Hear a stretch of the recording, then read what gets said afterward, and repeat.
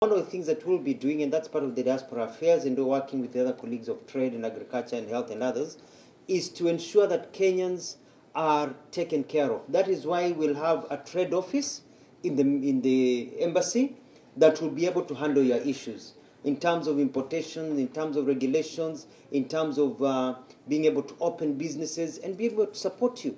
If you need letters so you can get credit in Kenya, we'll be able to write those letters.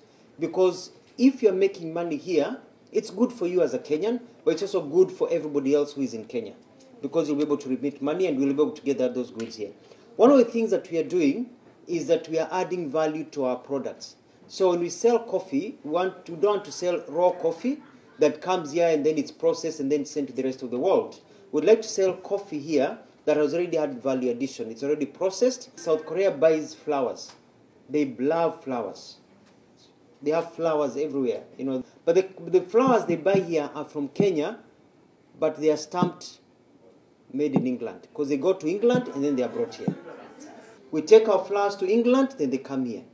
The rest of the world, we went to other places, flowers are taken to Netherlands and then they're taken to other parts of the world. We want to be able to sell our flowers directly. Zinachunwa asubuhi kule Naivasha, by jioni ziko hapa, so that we maximize on the money without the middleman. And that's some of the things that Moses Kuria and Agriculture Minister that will be sitting down with their counterparts to discuss some of these things.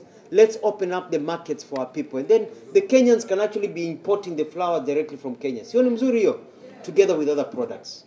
We're also working on a program for M-Pesa. If you want to send M-Pesa home, we want to work on a program so that you can actually use your numbers here and be able to M-Pesa straight home without money being lost in there. That M-Pesa system, pesa ile nyingi inabakia mfukoni.